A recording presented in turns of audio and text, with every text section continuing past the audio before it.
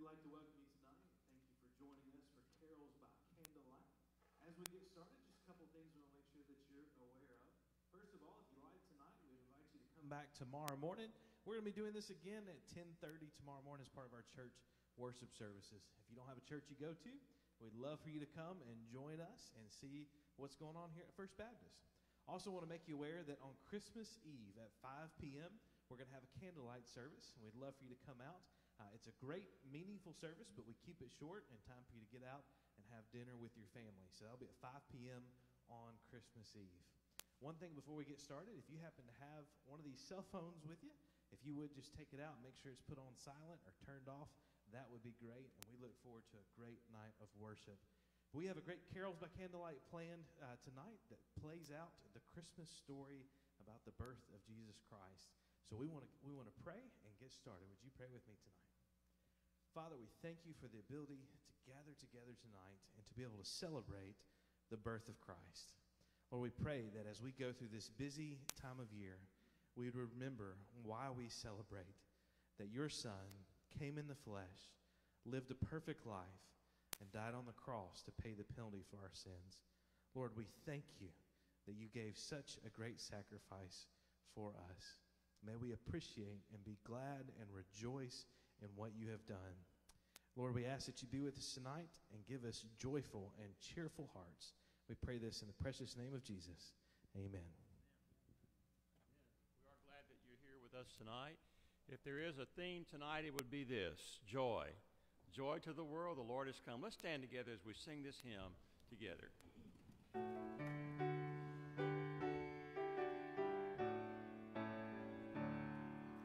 Joy to the world, the Lord is come. Let earth receive her King. Let every heart prepare Him room, and nature sing, and nature sing.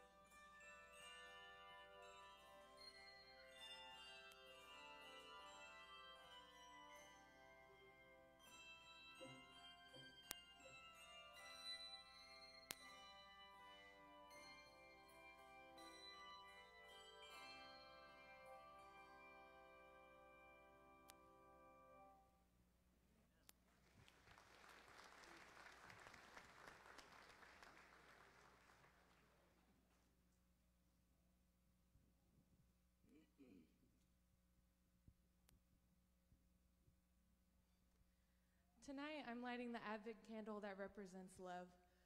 Oftentimes, when I think of love and the Advent season, I think of time with my friends, my family, my church family. But I also think of the love that God has for us. The Bible says in John 3:16, "For God so loved the world that he gave his one and only Son, so that whoever believes in him shall not perish and have eternal life."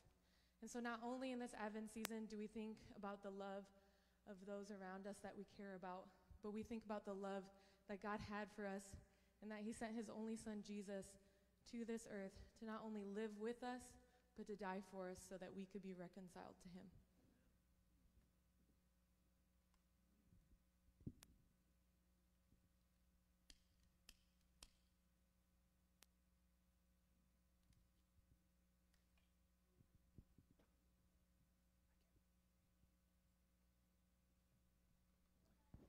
Thank you. I believe you have listed in your program tonight at this point that we will receive an offering, which we're going to delay until the end of the service. But let me tell you what it's about. If you'll look inside your program, you'll have a insert that's entitled "Care for Christians that are Driven from Their Homes." Now, this is talking about the persecuted Christians around the world that either have lost their homes because they lost their jobs because of their faith, or perhaps their breadwinner, the man of the house, has been martyred or is in prison.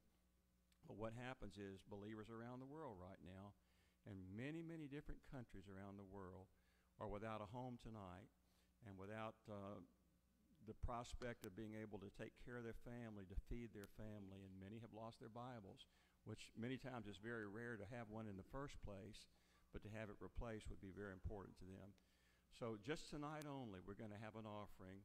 But we're going to wait until the end of the service for you that would like to contribute to that. And Brother Casey will tell you at the end what we're going to do. But let's just remember, it's not just us here tonight. And this offering is not for anything here tonight. It's to go strictly for this benefit for Christians around the world that are persecuted because of their faith.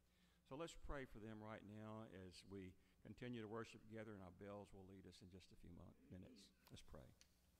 Father, we're so grateful to be able to be here in this wonderful place tonight, and to set it aside, Father, for your glory, for the fact that you came to this earth to be one of us, to take our place upon that cross and to die for the things that we deserve to die for, but instead to give us life and righteousness. And Father, while we're here, we remember brothers and sisters that are meeting in hidden places tonight, some of them not sure what tomorrow holds for them, lost their homes, perhaps lost loved ones, or in danger of losing their own lives. So we lift them up to you now. For those, Lord, in hostile countries and in restricted countries, that what we do tonight might be a small part to help them and to encourage them. But Lord, it's our pleasure to worship you and to thank you for the joy that has come into the world and come into our lives that's changed us because of a new relationship through Christ, our Savior. In his name we pray. Amen.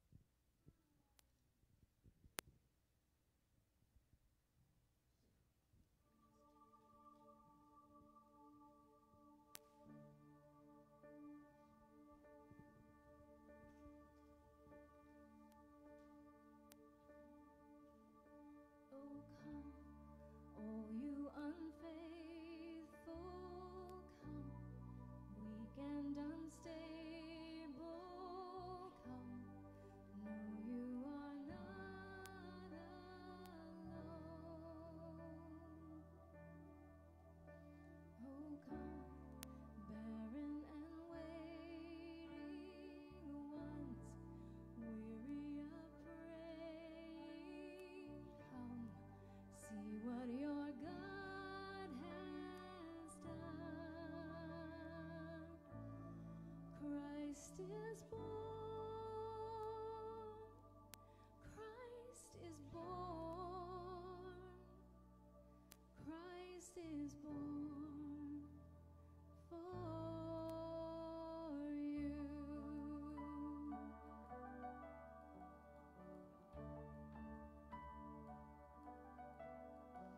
Oh, come, bitter and broken, come with fears unspoken, come, taste of his perfect love. Oh, come, guilty and hiding ones, there is no need to run. See what your God has done. Christ is born. Christ is born. Christ is born for you.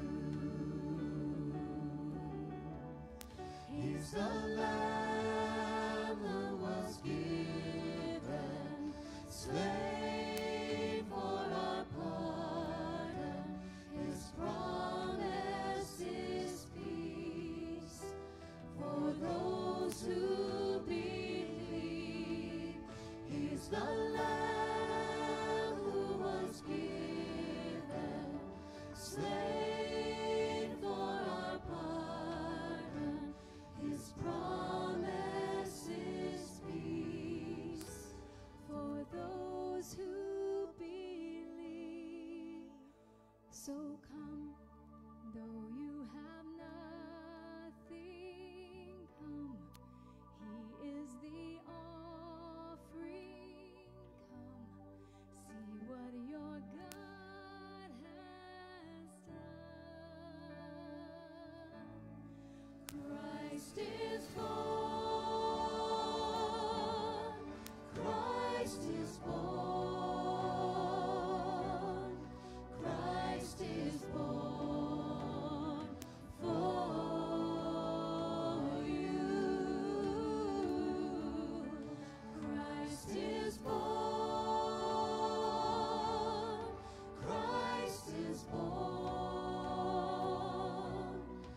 Christ is born for you.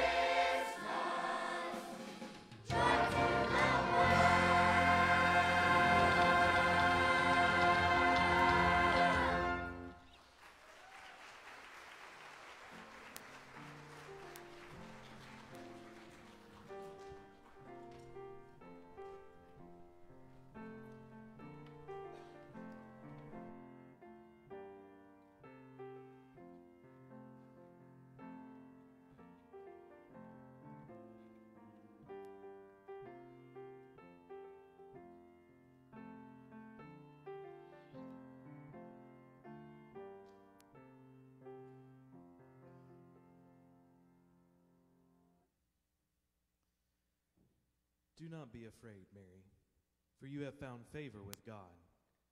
And behold, you will conceive in your womb and bear a son, and you shall call his name Jesus. He will be great, and it will be called the Son of the Most High. And Mary said to the angel, How will this be, since I am a virgin? The Spirit of the Most High will overshadow me? I don't understand. Am I supposed to? God's Son. I am to bear God's Son. Oh, blessed am I. Of all the women of the world, he's chosen me. Me. Generations have longed for this promise, and I'm the one to carry it? Oh, truly, truly nothing shall be impossible with God.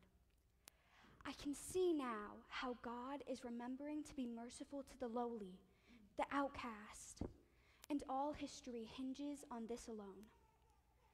Yahweh has chosen to make a home among us, his people. He proves that he loves the forgotten. He rescues the helpless, like this baby will be helpless, one of us. How can I bring God's Son into the world? Strange how joy mixes so easily with fear. What will tomorrow hold? I don't know, but I say yes, yes. May the mighty hand of God do all that he will. For God alone my soul waits. May it be to me as he has said.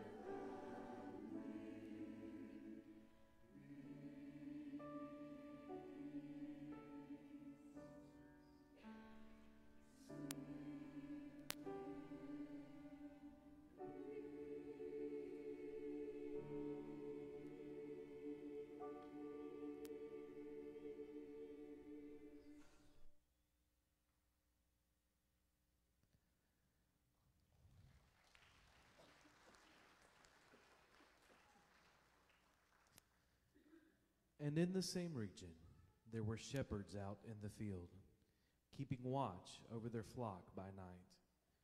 And an angel of the Lord appeared to them, and the glory of the Lord shone around them, and they were filled with great fear. And the angel said to them, "Fear not, for behold, I bring you good news of great joy that will be for all the people. For unto you is born this day in the city of David a Savior, who is Christ the Lord. And this will be a sign for you. You will find a baby wrapped in swaddling clothes and lying in a manger." Where should I start? Stars falling from the sky? No. Lightning? No, not lightning, not stars. The truth is we didn't know, but we were scared, all of us, as scared as we had ever been. And I don't scare easily.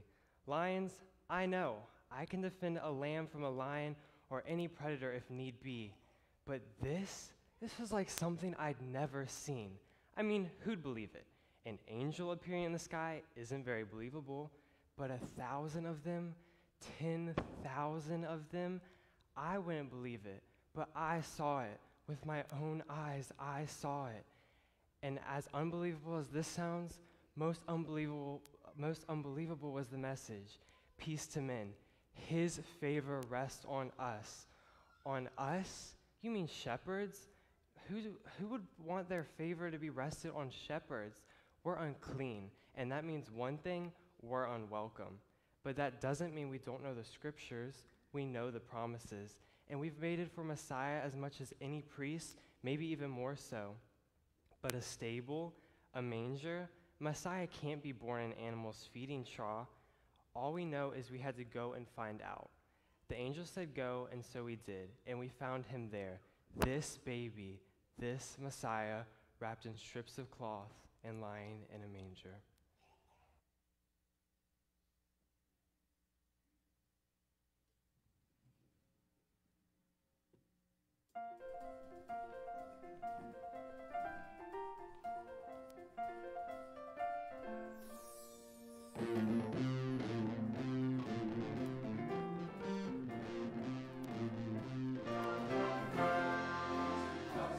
A child is born, and unto us a son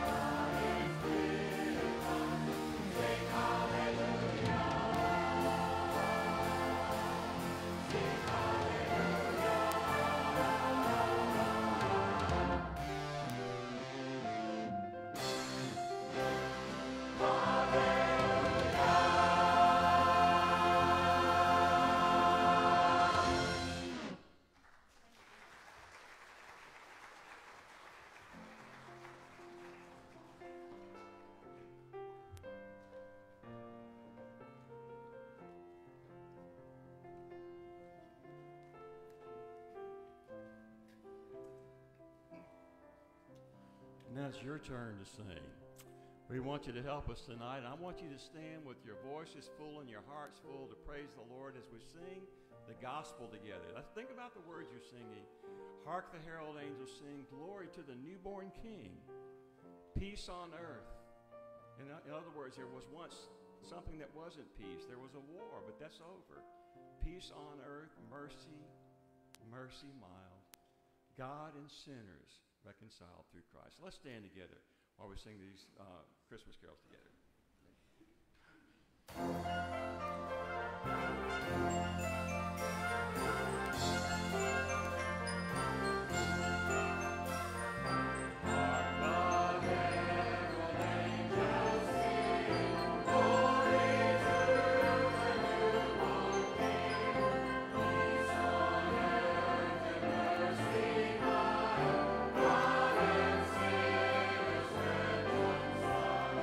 Joy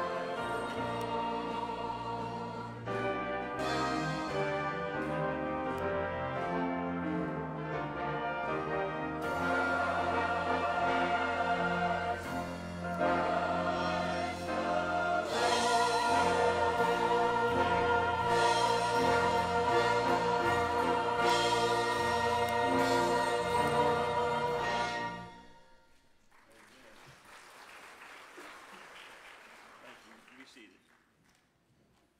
Now, after Jesus was born in Bethlehem of Judea, in the days of Herod the king, behold, wise men from the east came to Jerusalem, saying, Where is he who has been born King of the Jews? For we saw his star when it rose and have come to worship him. It was neither wealth nor influence, though I have both, that brought me on this journey. I'm a scholar, an old one at that, tired too. I've long since passed the day in desire to travel. I'm a pragmatic man of books and letters, and I would have stayed among my sacred writings, except for this. It was written, you see. The prophetic implications were clear. I could not shake it. The prophecies read this, But you, O Bethlehem, from you shall come forth for me one who will be ruler in Israel, whose coming forth is from of old, from ancient days. A star shall come out of Jacob, a scepter shall rise out of Israel. This we've studied, this we've known. And there it was, the star of prophecy, the star of the Messiah in the night sky. Yes, Messiah would come, and soon. One does not sit on his cushions when one encounters such a sign. No, neither wealth nor power, but longing. This is what compelled me. And so, a journey to end all journeys. Where would it all lead? We did not know, but we would not do otherwise.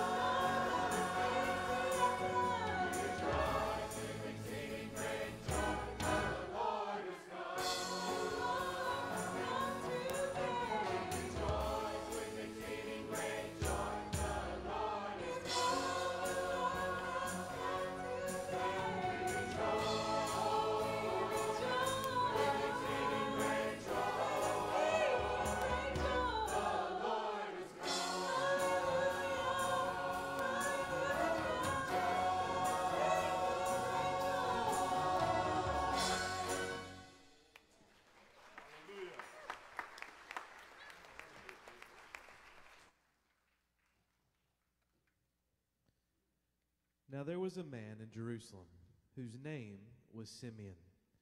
And this man was righteous and devout, waiting for the consolation of Israel. And the Holy Spirit was upon him. And it had been revealed to him by the Holy Spirit that he would not see death before he had seen the Lord's Christ.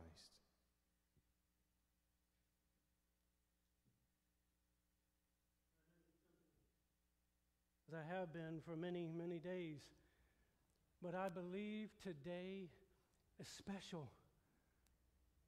I am old, but Holy Spirit promised me years ago that I would not see death until I have seen the Messiah with my own eyes. I have been waiting a very, very long time for the hope promised in His holy word and through His prophets of old. But I know that when the Messiah comes, holy God will experience His people in a new way. You see, Messiah will be the very Word of God living with us. And He will wash our hearts, and He will cleanse us from all our unrighteousness, and the whole world will see the glory of our God. Look, I see coming up the temple steps a couple. And though they are poor, I see they have a child, and that they are full of light.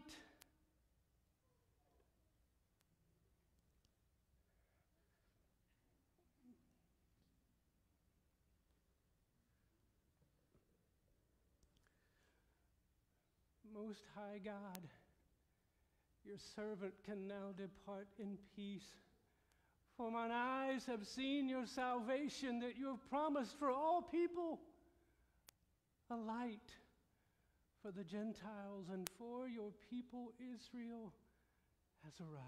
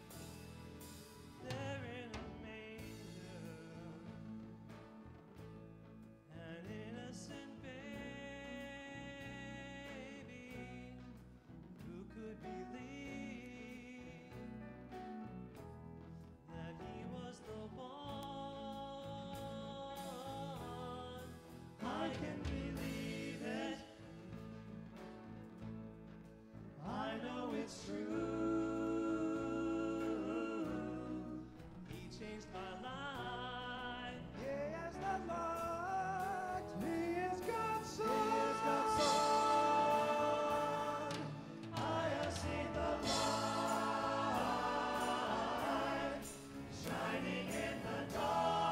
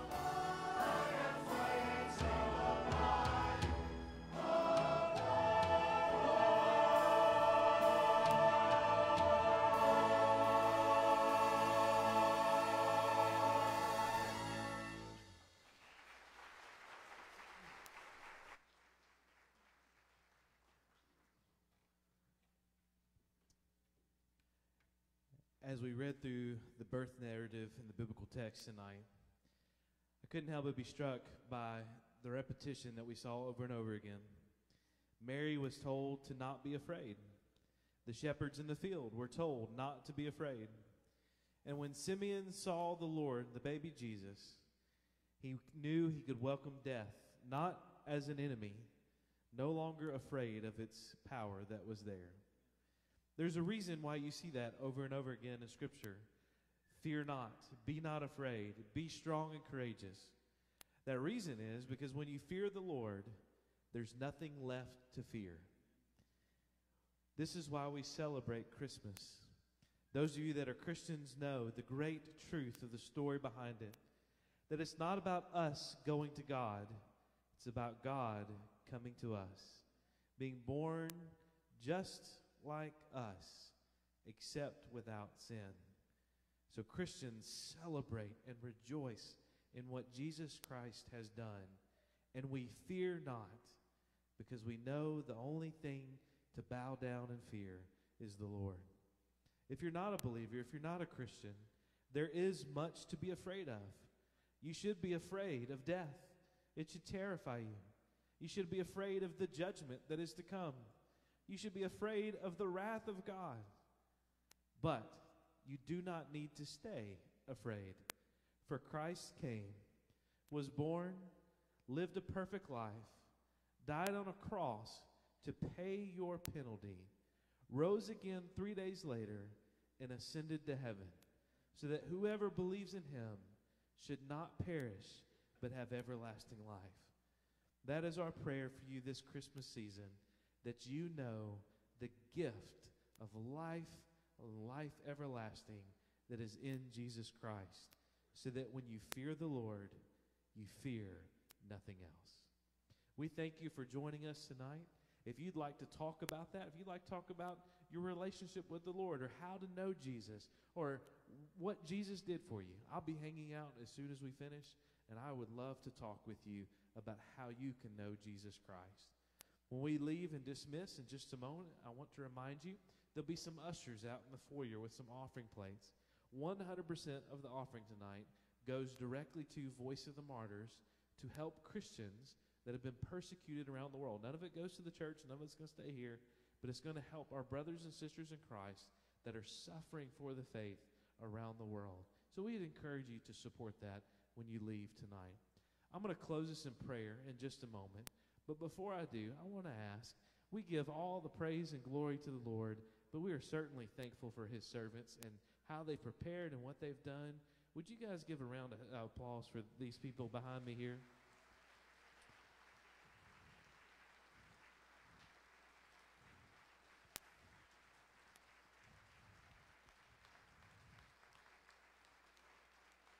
We appreciate our sound folks and lighting folks. You guys did an awesome job up there.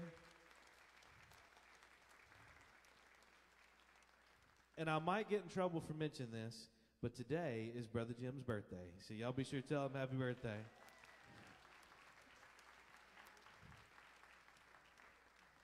Would you join me in prayer before we dismiss? Let's pray. Father, we thank you for this evening. Lord, we thank you for the opportunity to celebrate and rejoice. And Lord, we know that we have much to be joyous for, because when we fear you, there's nothing else to fear. Lord, we thank you for the gift of Jesus Christ. We thank you for the salvation he brings. And we pray that if anyone here does not know him, that they would find out more about Christ before they leave tonight. We pray this in the precious name of Jesus Christ. Amen.